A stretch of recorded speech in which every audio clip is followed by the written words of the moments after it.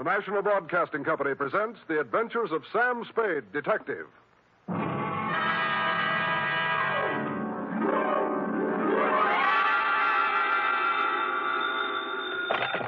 Spade Detective Agency. Hello, hello, hello. Sam? At this hour on this network, you were expecting maybe Mary Margaret McBride? I've been expecting anything, Sam. Well. After all, to have you drop out of sight like that, leaving not a ripple on the surface for 4 whole days. Mr. Livingstone is frantic. Who? Mr. Livingstone, the man you rented the car from. He's ready to send out a search party. Aha! Sammy and Livingstone with a reverse twist. It's no joke, Sam. Nothing, huh? You have no right to worry me like this. It's not fair. Where are you? To the only spot on Earth as yet unvisited by the National Geographic Society, sweetheart, the Vale of Takaloma. And don't try to find it on a map because it isn't. Set yourself for my saga of a crook's tour of the hinterlands with just a touch of mysticism, which is why I call it the Rowdy Dowser caper. All right, Murgatroyd, these will do. Sam, where are you calling from? A tailor shop. I had to leave without my pants.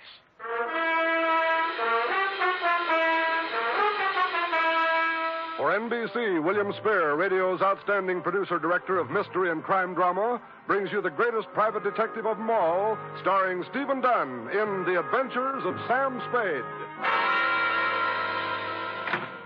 Dum-da-da-dum-dum-dum.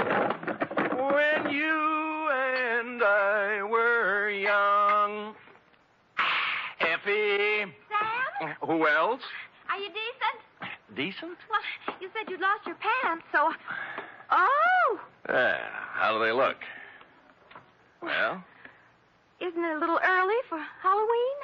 Ooh, you made a joke. You ready, woman? As always, Sam. Date, fill it in. 2 Constable Ollie Shuttle, North Takaloma, California. From Samuel Spade, license number 1375596. Subject, the Rowdy Dowser caper. Dear Ollie, on Wednesday it was when I returned to my office of a fine spring morning to find a note lying on my desk like a big, juicy piece of cheese in a mousetrap. Quote, Mr. Spade, call North Takaloma 3, unquote. North Takaloma. Where have I... Long distance. North Takaloma 3. Yes, sir. One moment. Would you repeat the number, please? North Takaloma 3. North Takaloma 3. Nice diction. That is North Takaloma? I'm not kidding. Look it up, girl. Look it up. Yes, sir. North Takaloma 3.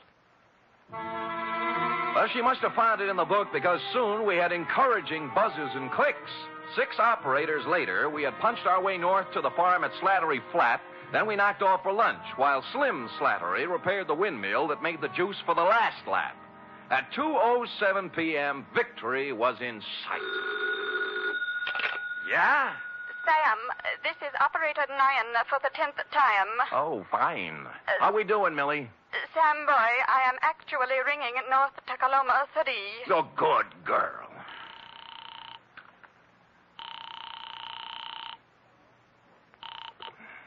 Hello? Hello, this is Sam Spade. I have a note here to call... Yes, Mr. Spade. You were out of town when I came.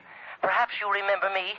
Wendell Wisby of Oak Tree Lane, North Takaloma, California. Wendell? I employed you a year ago to find a girl who vanished. The magician. You made the girl disappear and couldn't bring her back. Correct. Yeah. You may well ask, Mr. Spade, how anything could be worse than that. Well, this is... Oh, there, Wendell. There, boy. Take it easy. I can't talk. I just can't talk about it. Fine. Then write me a nice, long letter. Well, you know, I'd this rather... is a long-distance call, and I... No. I am sorry, Mr. Spade, but this has affected me very deeply. Look, you promised you'd lay off the magic, Wendell. Well, What'd you do? Misplace half a woman this time? No, I have given up magic, Mr. Spade. I am currently employed as 3rd Vice President of the 2nd National Bank of North Takaloma. All that? Yes, sir. Oh, my star was rising. My future seemed assured, but Now a shadow has fallen over my good name. Boot it along, will you, Wendell? This is costing me money. I cannot tell you more on the phone, Mr. Spade. You must come at once. It is extremely urgent. I see. Well, frankly, Wendell, I have a feeling I'll be tied up. But I left There's your a collection retainer I under have your to make, desk, and, well, the Plotter. chances are I'll... What was that? I just said there's $100 under your desk, Plotter, for a retainer. I left it when I came with the note. But if you have a collection to make, suppose Wendell, that is the collection. And so it befell that shortly before lunch on the following day, I guided my rented hack across the ford at Clobber Creek, up the high road through Possum Notch, and down into the Vale of Takaloma, where I muscled my way through a flock of geese in the main street and tied up before the imposing stone facade of the Second National Bank. Inside, sitting in front of the door marked Urban Root President, sat a secretary whose facade looked colder and even more imposing than the bank's. She was shriveling one of the customers, a meek little milquetoast in a salt and pepper soup. But as I informed you, my good man, President Root is extremely tied up at the moment. Oh, I'm quite aware of that, miss. I wouldn't bother him for the world, but you see, No, I don't see. And since you refused to state the nature of your business... Did I refuse? You most certainly did. Oh, dear me, I didn't mean to refuse anything. It's just that, well, it's sort of personal, and may I go in? You may sit down until I tell you to go in. Is that clear? Yes, ma'am. Yes, I understand. I don't mind waiting. Don't mind at all. And now you, sir. What do you want? I have an appointment with Wendell Wisby. Mr. Wisby is in conference with the President Root. Thanks. If you'll sit down, I'll... just a minute, sir. Just a minute. And you must understand, President Root, this is a matter of family honor. Yes. I shall... Oh, Hi, Wendell. Mr. Spade. Now, sorry I couldn't get here sooner, but it's a long haul. Well, Mr. Spade is a friend of mine, President Root, from my salad days as a magician. A very competent detective, I might add. Well, thank you, Wendell. I see. We are indeed fortunate to have him with us in this matter. Good, good. Please sit down, Mr. Spade. Thanks. You are aware, Mr. Spade, this matter is to be held in strictest confidence. Word must be kept from the depositors at all cost until... But remember, President Root, remember the code of the Wisbys. Should worst come to worst, I shall make good. I shall make good if it takes me... I understand, Wisby. I understand. Well, mind if I admit I don't? What is it, Wendell? Snatcher. Snatch whom? Uncle Purse. Our former cashier, Mr. Spade. Purse Snatcher. Wisby's uncle. Purse Snatcher. What about him? Everything. He has disappeared. Absconded. That is a harsh word, President Root. I would prefer to say he disappeared until we have further proof. The money's gone, isn't it? How much money? $53,000. From Uncle Purse's accounts. Huh. It may be he has absconded, President Root, but we must remember that despite the Snatcher surname, Uncle Purse is a Wisby. And a Wisby never lived who got away with $53,000. All right, Wisby. He disappeared. Yes, may I ask when he disappeared? Last Friday night, about 9 o'clock. Anyone see him go? Almost everyone. His car stalled at Main and Persimmon. Several people saw him trying to start it. He was acting very strangely. Oh, how was that, Wendell? Well, Clem Clobber and Charity Fid and several others spoke to him from the curb, but he wouldn't answer them. He didn't say a word to anyone, which is not at all like Uncle Purse Snatcher. Wisby, man to man. Would you feel sociable with a satchel full of stolen money on the seat beside you? Well, there you have a point, President Root. I can't blame you for the way you feel, President Root, but I must continue to believe the best of Uncle Purse until Mr. Spade discovers the worst. Oh. And in that dismal eventuality, please know I intend to pay off the $53,000 plus interest on the installment plan. $5.37 per week for 48 years. Oh. You have my word on it, sir. The word of a Wisby.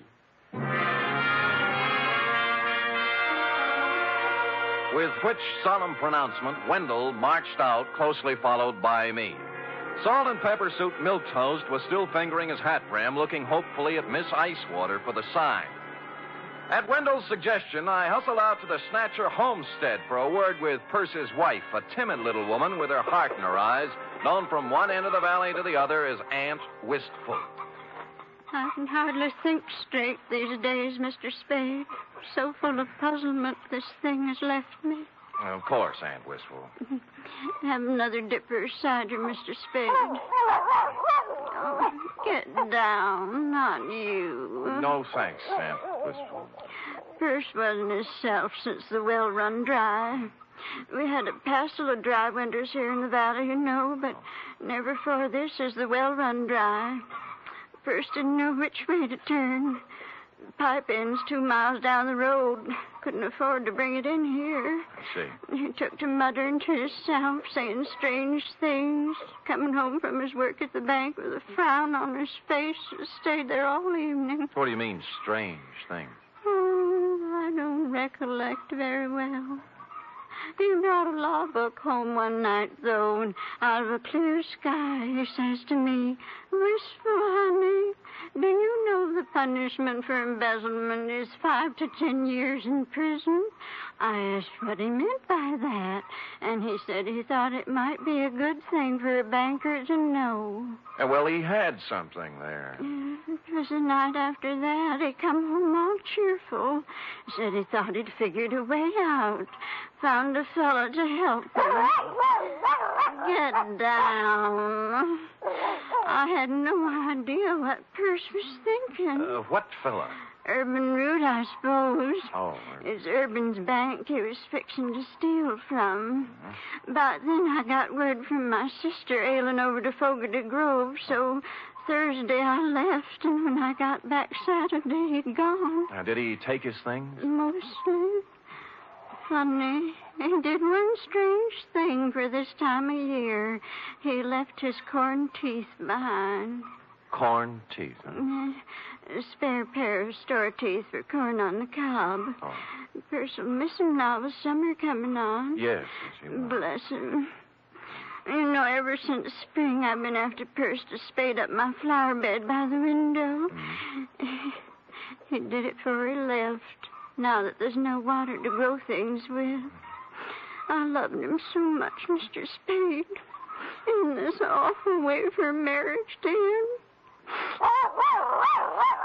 Get down!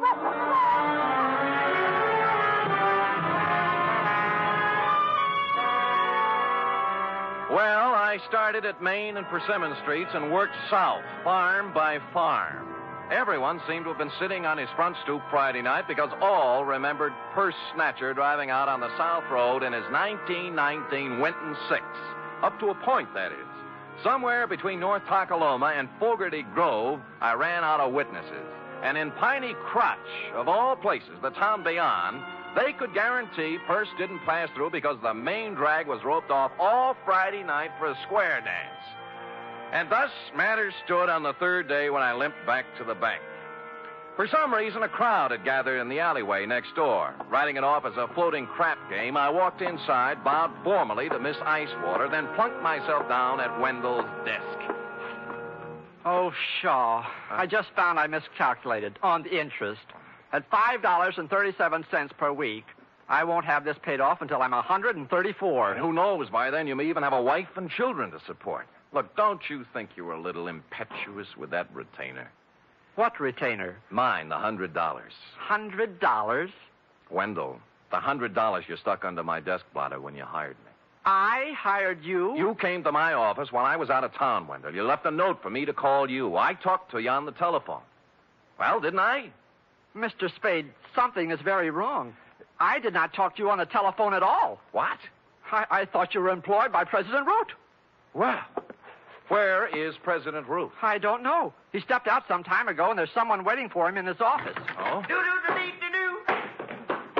Hi, Miss Icewater. Oh, tell me, pretty mean, are there any more at home like you? Milk toast. But with a difference. The salt and pepper suit had gone. Beret, bow tie, plaid sport jacket with a racing form sticking out of the pocket. Maroon plus fours and wool socks with tassels. He took one of President Root's cigars out of his pocket, bit off the end, and lit it. Then smiled, or rather leered, at Miss Icewater. Well, honey? I'm sorry, Oh, sir. 23 skidoo, sweet stuff. President Root will be back shortly if you...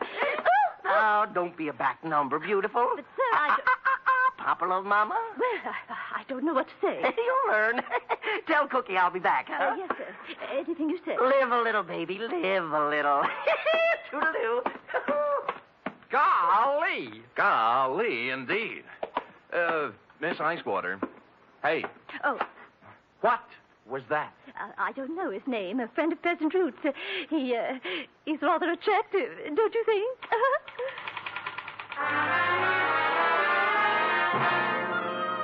Only now, as I went outside in his wake, did I see what had caused the crowd in the alleyway. The first sport model convertible in Tolokema Valley since Wally Reed came through on location. And the first pink one I'd ever seen.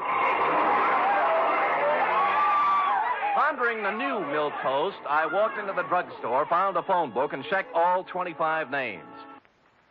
North Takaloma 3 belonged to the Atomic Auto Courts and Restaurant. Charity Fidd, proprietress. She was riding herd on a griddle full of lamb chops when I pulled up at the counter.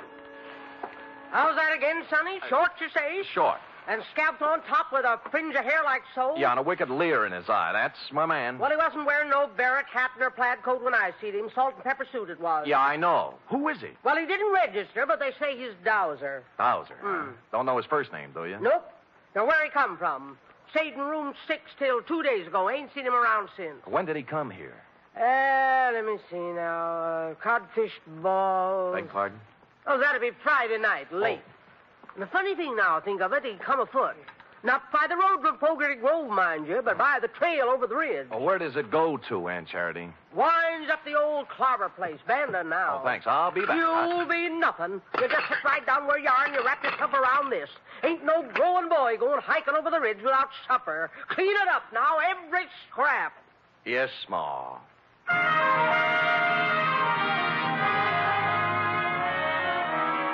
It had been dark about 2 hours when, carrying one of Aunt Charity's best coal oil lanterns, I topped the ridge and looked down on Clem Clobber's abandoned barn, nestling in a grove of ancient oaks at the very foot of the hill. The moon was bright enough to show up the pair of grassy ruts leading from the rear of it down the gully toward the road to Fogarty Grove, a couple of miles away. On general principles, I blew out the lantern, then scrambled down the side hill and up to the barn door. I couldn't make out anything inside at first, and then finally something took shape. A dark hulk in the middle of the floor. Stupid me, I lit a match. It was an automobile. To be exact, it was Purse Snatcher's 1919 Winton 6. His hat and the tweed overcoat everyone saw him wearing Friday night were lying across the front seat. I held the match higher and bent over for a closer look. Whereupon Spade and the match went out together.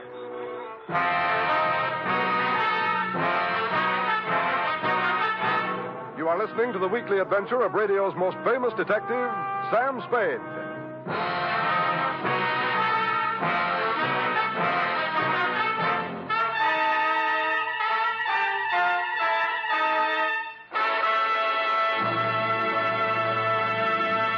Three chimes mean good times on NBC. There's fun for you Sunday with two of your favorite families, the Blandings and the Harrises. Mr. and Mrs. Blanding stars Cary Grant and Betsy Drake in the title roles as the proud but somewhat bewildered owners of the famous Dream House. The Phil Harris-Alice Faye Show stars Phil and Alice, of course, plus ever-helpful Frankie Remley, Brother William, and delivery boy Julius. Yes, there are laughs this Sunday and every Sunday with the Phil Harris-Alice Faye Show and Mr. and Mrs. Blandings.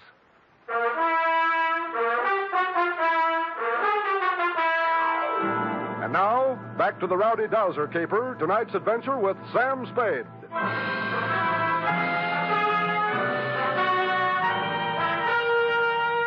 I must apologize, Constable, for succumbing once again to the traditional nemesis of the private eye. But the bald facts are simply that I bent over for a closer look at the Winton 6 and was struck a dastardly blow on the rear of the head.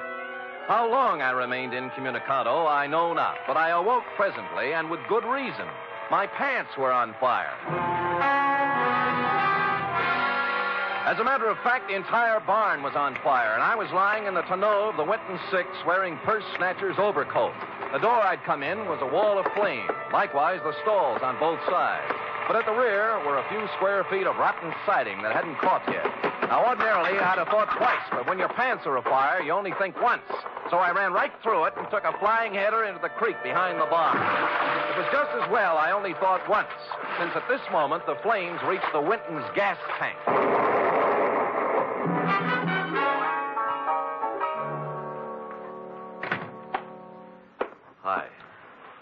Laws almighty, what have you been up to, boy? Smoking corn silk behind Clobber's barn. Match got away from me. Well, stay right there till I find my goose grease. No. Later, Aunt Charity. How about the key to 6? The Dowser fella? Yeah. Won't need no key, son. No door open? If he left it open, he's in there now. Barrett hat, plaid coat, and a 25-cent cigar. Help yourself.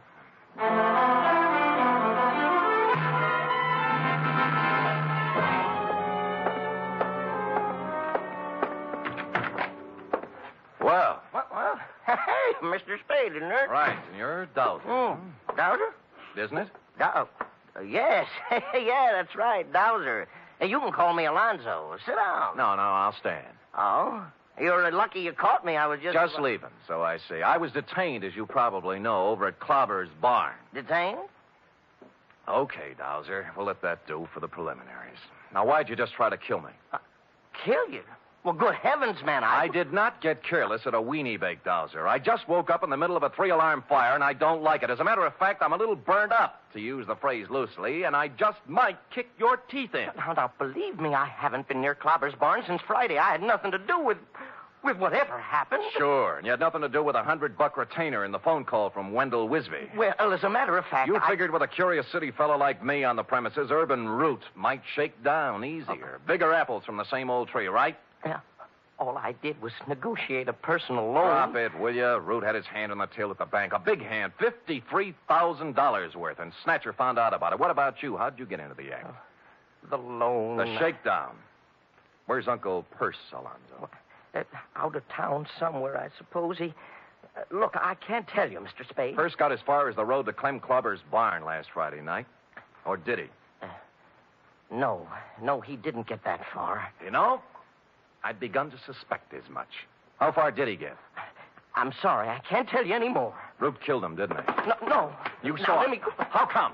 I don't know anymore. Please. Come on, let's have it, Dowser. What'd he do with the body? Root wore the coat and drove Purse's car out of town so everyone would see him. Now, where's the body? Let me go. Dowser!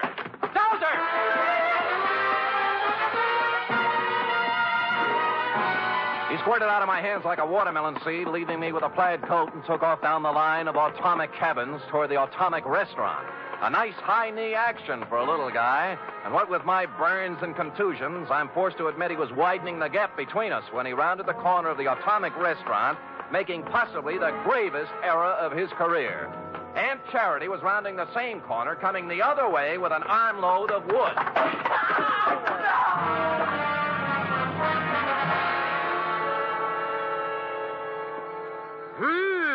You don't reckon he got himself a brain conclusion, do you, son? I don't know, but he's a weak witness, Aunt Charity, a weak witness. What you got there?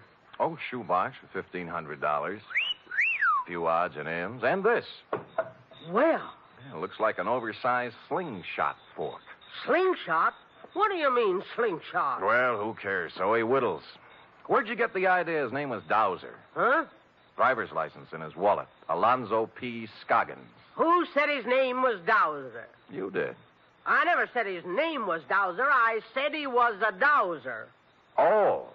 And what's a dowser, Aunt Charity? A guy who finds water for people, that's what. Well, that's nice. If you could... Finds water? Yeah. How? Well, I'm no expert, Sonny, but as near as I can recollect, you take this here slingshot fork so, and then...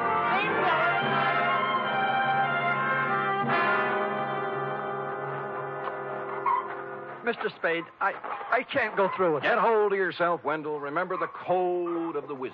But this sinister revelation has virtually prostrated me, Mr. Spade. And you must remember it is now over a year since my salad days as a magician. Tut, Wendell. Stout fella, stiff upper. And further, even at the peak of my career, I was only sketchily acquainted with the field of dowsery. Hold it. There they are. Aunt Wistful is sitting on the back porch with President Root. Mr. Spade, The code of the Wisbys, Wendell? Yes, sir. Let's go.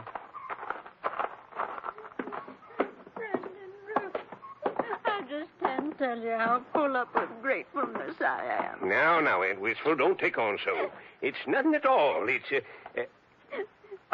You remember Mr. Spade, President Root? Wait, of course. Of course. Hardly seems any time at all since we met President Root. Oh, Mr. Spade, President Root's going to buy the farm. Isn't that wonderful? Touching.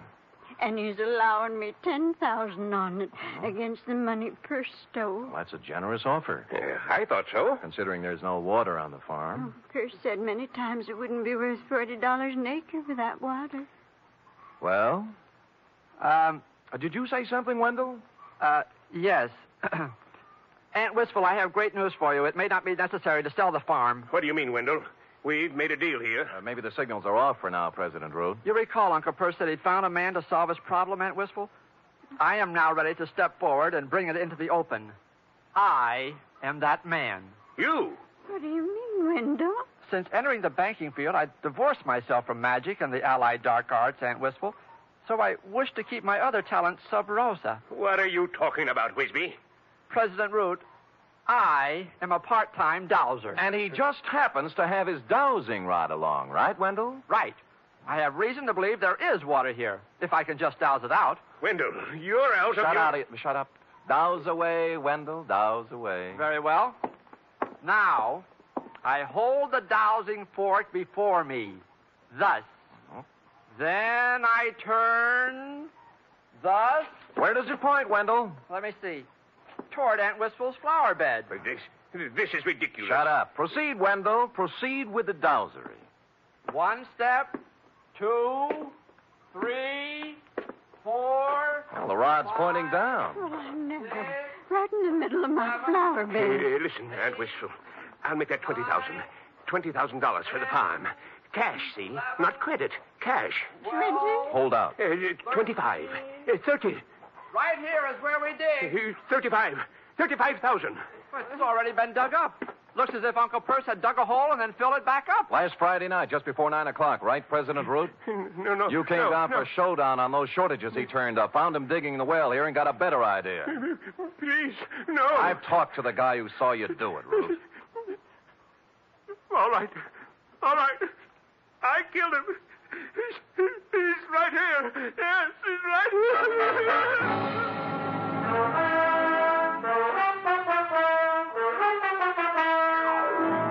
Which is where you came in, Constable, and since you can take it from here, I shall close, as always, with... Period. End of report. Right. Another triumph, Sam. Another new sphere of effort. No field is safe from my talent, sweetheart. You will please preserve it for posterity during the following 15-second announcement. Scoot. Scoot.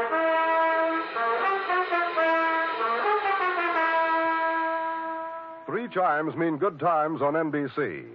This Sunday, the glamorous and unpredictable Tallulah brings you another hour-and-a-half broadcast of The Big Show, starring Fred Allen, Judy Holliday, Joan Davis, Frank Warren, and many more.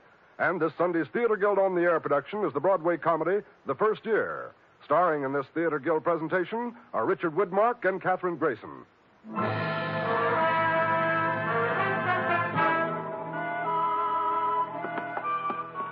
Here it is, Sam. Ah, efficient girl. Yeah? Yeah, Millie, this is Sam, boy. What's up? Oh? Thanks, Millie. Well, what is it, Sam? They just relayed a message from Fogarty Grove, F. Wendell is being installed as second vice president tomorrow night at the Moose Hall. Oh? He wants me to come. Oh! And bring a girl. Are you game, little one? Well, that's one way to get the report to Constable Ollie Shuttle. I'll do it, Sam. Good girl. Pack up an emergency ration of sorghum and hominy grits. I'll pull up at your doorstep in the morning at 8 o'clock. Well, I'll wear my sunbonnet and Mother Hubbard. Oh, good night, Sam. Good night, sweetheart.